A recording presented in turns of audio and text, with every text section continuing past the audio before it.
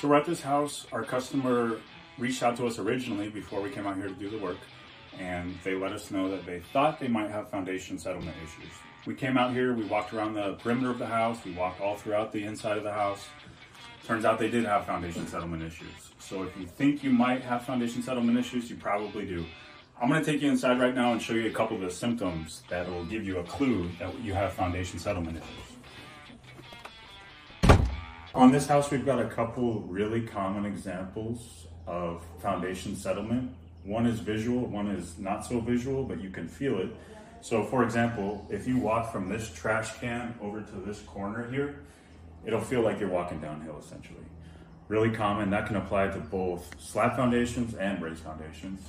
Another really common example, which is visually, is cracks like these. We got one up here, we got one over there, horizontal. This large crack is about 1/4 inch wide, indicative of foundation settlement.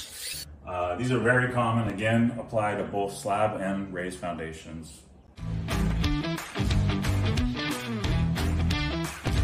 How do we fix a home with foundation settlement? Well, for example, on this house, which is a slab foundation, we've gone along the back perimeter of the house where there is foundation settlement.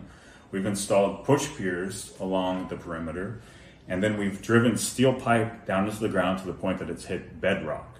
Now, for some houses, that's all you need. You just need to get down to bedrock, and then you can stop the foundation settlement from happening more in the future. But with a house like this that's actually out of level several inches, what we can do is we can lift it hydraulically to the point that it's back to a level plane.